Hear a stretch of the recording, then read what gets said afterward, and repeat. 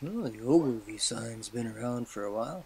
Back behind it is a red Saskatchewan transportation bus stop sign and the sign from the highway.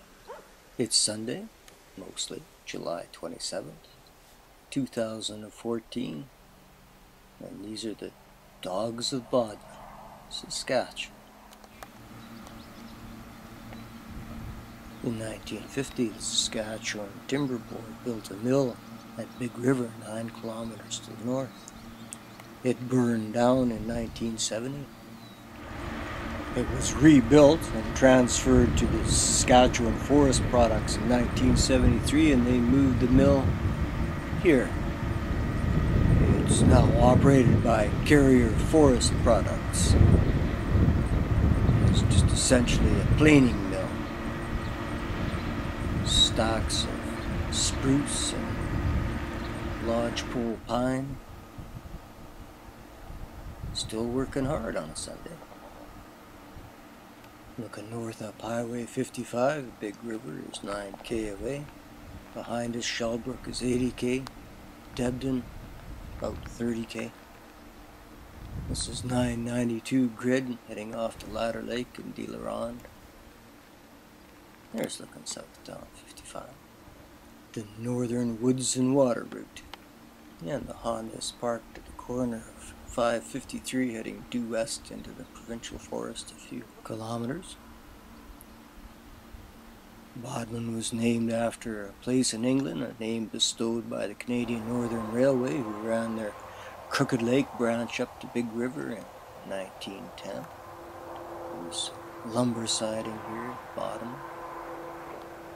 Sometime in the 1920s, Theodore and Leopoldine Harvey opened a cash and carry store here, in which she established the post office on February the 1st, 1926.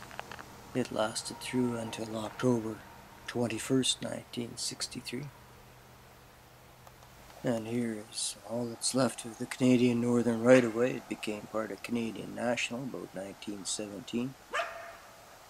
And they issued a notice of discontinuance in 1998. And the steel was pulled soon after. Oh, more dogs. They're the same ones. Canadian National dropped off a freight passenger shelter that they moved up from Dunblane in 1917. Placed it at mile 50.6 from Shellbrook on what they called the Big River Sub. Sold off in 1963. Bodmin was a flag stop. You had to wave the train down. Saskatchewan Wheat Pool built their number 1008 elevator here in 1940 and had it closed by 1950. Salvaged the equipment out of it. Trackside as well, there was a little stockyards. Besides the Harveys, the family Corbeil is remembered here. The Doucets, the Desgraces. Later on, Harvey sold his store to the Beatties, who likely sold it to O.P. Godin as the Farmer's Supply Store, or maybe that was a separate organization. A school was opened here in 1923 and was physically moved to Big River in 1950 and converted into a house. And that's where the kids go to school now. Never was incorporated as a village, likely not even a hamlet. A ward of the rural municipality of Big River, number 555.